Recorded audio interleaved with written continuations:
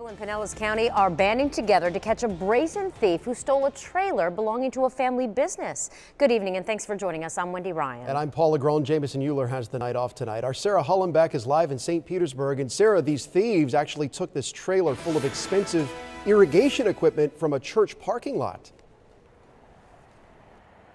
Yeah, and the strange thing is this is an extremely well-lit parking lot. And just take a look at this street over here. This is 4 lanes of traffic here on 62nd Avenue North. That's why the owner of the irrigation company says he felt pretty good leaving his stuff here for the past 3 years.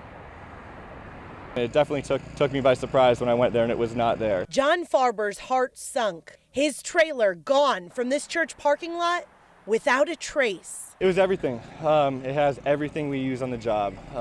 So we're starting from scratch. Farber suspects the thief cut through heavy locks on the trailer using bolt cutters. He immediately posted on Facebook asking people to be on the lookout. Within hours, hundreds vouched to help. Sending prayers, sending thoughts, and so that's meant a lot. The bold crime tossed his family-owned business into a tailspin. We had to pull from everywhere, go rent some tools, buy tools, borrow tools.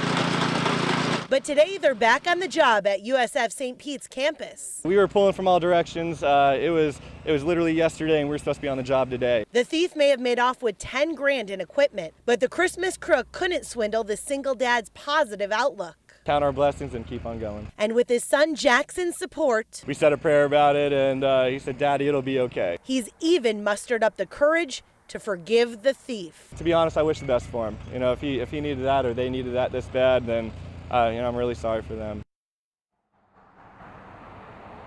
And with an attitude that good, we want to make sure he gets that trailer back. So here's what you want to know. It is white with silver trim. The license number is 4280PL. It's 12 feet long, a single axle, and has scratches on both sides on the back of the trailer. Now, if you do see it, we're urging everyone to call St. Pete Police. Reporting live in St. Pete, I'm Sarah Hollenbeck, ABC Action News.